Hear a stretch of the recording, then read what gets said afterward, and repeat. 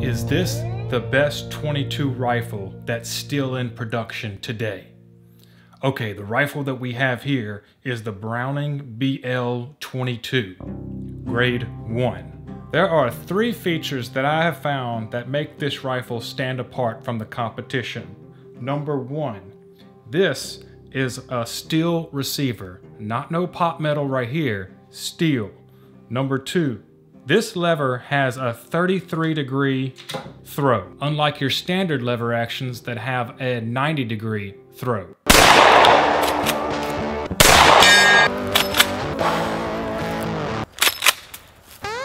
Here we go.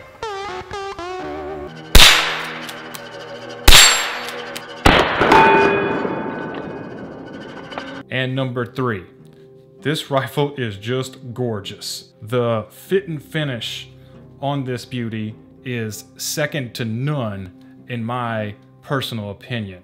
You can tell by looking at this rifle how much craftsmanship has gone into it. There are some key differences between this one and previous lever action .22s that I've had. And I'd like to go through the main ones today.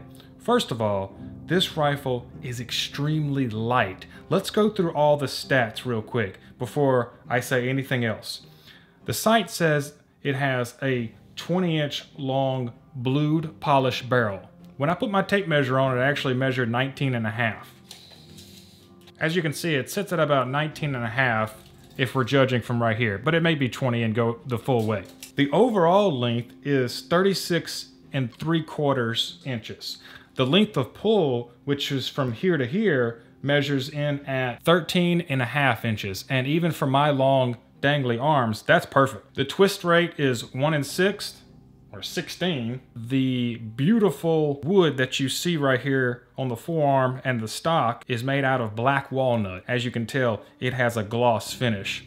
I wasn't always crazy about gloss finishes on wood, but I've come to really appreciate and see the beauty in that glossy finish that they put on their wood. That's the initial stats, but there's one more stat that's the most important to me personally. The weight on this rifle is at an even 5 pounds. NANI? Guys, you can't get much better than that. If you want a light, handy .22 in the woods, 5 pounds is that's almost like you're carrying around a little stick. That is what I wanted when I initially got into lever action .22s, or just .22s in general. I wanted something really nice, short and handy that I could bring through the woods and go squirrel hunting with, because I love hunting with .22 rimfire rifles for squirrels, rabbits, any small game. I love the .22 the most. I know I'm also considered small game, but if you ever try to shoot me, it'll be the last thing you ever do. You get me, Kimosabe? Okay, now let's run through the other features of the gun. The magazine tube, which is a little bit different than the normal magazine tube. I'll talk about that more in just a moment, but the mag tube will hold 15 in the tube and 1 in the barrel, so 16 altogether. And of course, this one, just like most lever action .22s, will shoot shorts, longs, and long rifles. And this rifle has a flip up leaf sight that'll fold down and fold back up. And as you can see on there, you can adjust your elevation. You just have to unscrew and lift up and down on the middle part. The other unique thing about this .22 is that the trigger. Okay, now watch the trigger when I go to release the lever. Your trigger actually comes with the lever assembly. That's very unique. Most triggers stay here, but they say that having a trigger come with the lever as it goes down stops you from ever pinching your finger inside that little spot when you go to put the lever back up. Now ask me if I've ever done that before shooting a lever gun. No, I have never pinched my finger.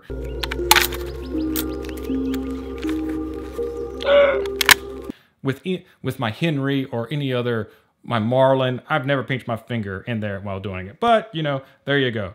That's something unique about the Brownings, is the trigger comes with the lever when you throw it. Let me touch on this again right quick right now. This lever throw only goes 33 degrees. That's as far as it opens up right there. What that ends up translating to is very, very quick follow-up shots. Now, you're going to ask me, how do you do these follow-up shots? Okay, so this is, to me, will be the fastest way how to get the shots off. After you shoot, you're basically just opening your fingers up and closing back up. Now, I don't have to tell you how fast you can get with that little technique. I'm going to have to test this out on the range when I get out there about that little throw right there. I have bought a hammer extension to go on the hammer itself. I really like the hammer extensions. They help out a lot. Something that they say about this particular gun is that they always have a somewhat heavier trigger on them. Now, it's not good to dry fire rim fire rifles, but I will for the video just once. We pull back, we already know we're clear. This particular trigger is not heavy at all. I'm gonna say that's right around 4.5. You know, my internal finger gauge is gonna say that's around 4.5 pounds. And that's perfect for me. Now, if we take a further look at this rifle, we have a serial number right underneath. It's very confusing looking up the serial number to this rifle. I will touch more on that in a moment. Usually this rifle has the Browning logo right here on the lever, but this one does not. And this is a grade 1. There's 2 grades, grade 1, grade 2. This is a grade 1 because the grade 2s have a checkered palm right here and a checkered forearm guard right here. But this one, as you can see, is all smooth. The production of the Browning started in 1969 from what the sources tell me. There's some little disparity about serial numbers, so I'm not really sure about the serial number right here. And maybe you can tell me a little bit of information about this particular model that I have. I'm pretty sure this is a vintage model Browning BL-22. Somebody out there, please tell me in the comments what year this one was made. Now, let's take a up close look at the place at which this rifle is made. Browning Arms Company, Morgan, Utah, and Montreal. Made in Japan. NANI? So these rifles have been made in Moroku, Japan since they started making them, from what I understand. I know we have our thoughts about foreign made, especially anything of Asian descent, but I can totally vouch for you guys right now that Moroku, Japan is doing a damn good job making these guns. And if you didn't know, Moroku, Japan is also where they make the current 94 Winchesters. And if you've put one in your hand, you understand right away that Moroku, Japan is doing a damn good job. You're gonna ask yourself, why do I have this rifle? I have a Marlin 39A already. This is a Marlin Model 39A, 22. Holds 18 in the tube and 1 in the barrel, so that's 19 altogether. And this one sports the 24-inch barrel. So this is the longest boy that I have out of my lever actions. Holy shit, that's awesome. Go! That sucker just flew out. Okay, here we go. Ah! Ah! That's my gun. Actually, guys, you're gonna hate me, but I sold my Marlin 39A. NANI? I was actually having issues with it, and I didn't like that I was having issues with it, being that how much I paid for that gun. It's a very expensive gun. I was having jamming issues. It would not cycle several different types of ammo that I commonly use. Got a little jam. Ah, hit it again. You gotta take the ammo that's available to me. You know what I mean? Like that's a prerequisite to my firearms. You gotta take the most common types of ammo. And it was having trouble doing them. Also, number 2 reason, the Marlin was a very long gun. It had a 24-inch long barrel. Now that's great for velocity and sight radius and stuff like that, but that is not a very handy gun anymore. Very cumbersome walking through the woods with a 24-inch barrel gun. And the third reason why it was kind of bugging me is because how beautiful of a condition it was. Now this one's also in beautiful condition, but this rifle is still being made, okay? It's not like this is the last one of the crop or anything like that. The Marlin was the last one. They're not making the Marlin 39s yet. And even if Ruger does start making them, they'll never be the JM stamped ones that I had. So what I ended up doing every time I brought it out was I was babying it. I was babying it way too much. I would look through a thing of brush when I was walking, be like, nope, that's too thick. I'm not going to go in there because I have fear I'm going to scratch the gun up. And I've become that way about older firearms now. Older firearms that are still in very good shape, I don't want to bring them outside. Like, I don't want to go through the woods with them for sure, because I'm fearing I'm going to destroy the beautiful elements that the gun still has. And I'm not one that puts gun in safe queens and forgets about it. Puts gun in safe queens. Might want to say that again, Big Bubba. So I'm not no safe queen type of guy. Every gun that I have, it needs to have a use, and it needs for me not to be scared to use it. Okay, in any situation that it's in. Being that this is a current production gun that's still being made, if I have any issues with it, I can simply send it back to the manufacturer, have them fix it, and send it back to me. That warranty is very important with the guns that I have today. Okay, another feature of this gun that I love so much is that if we look closely up here at the magazine tube, all we see is a button. Okay, now watch. If I push that button, the mag tube starts to slide out. There is no inserting it and twisting it into the little slot like there is on the Marlins and the Henrys.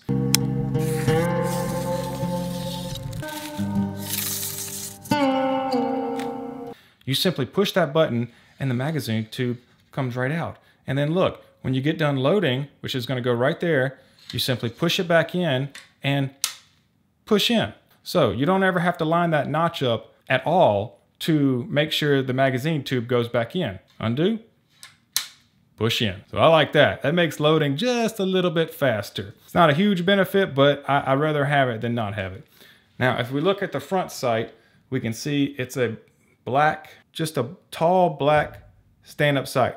Now, what I like about it is how thin it is. What I don't like about it is how black it is. That black kind of disappears on me. And what I'm probably going to do is take a piece of white paint or nail polish and put right there on the end of it. Maybe even green, because green picks up really well to my eyes. Maybe some neon green. And since I bought this rifle used, I can only see one blemish on it, and it's right here. I don't know if you can even see it on the camera. Now, the only pet peeve that I have about this rifle is that it came with no sling swivels on it. But there's ways around that.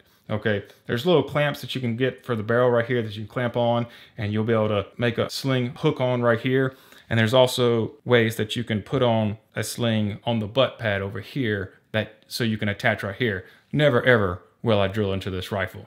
Being that it has such a small receiver, you're gonna think, well, no scope is ever gonna fit on there. Well, it actually is designed for a scope, and you're gonna have to get some specific rings for it, but you can still mount a scope on here. You could also put a red dot on there. Now let's talk a little bit more about this lever throw. I haven't shot a lever gun in a long time that only has a short throw.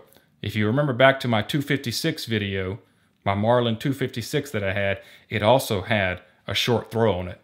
The Marlin Model 62. It was also referred to as a Levermatic because it has a short stroke lever. This will be the first short throw that I've messed with in a long time. Very slick. Now I will admit, when the lever comes back, it does take a little effort for it to push back on the hammer right there. But it has a very slick action otherwise, and this gun will be my prized 22 gun from now on. All right, guys, I just wanted to show off my new squirrel gun, the Browning BL-22, and if you have any information about this rifle, please put in the comments. I would like to learn everything there is to know about this specific one.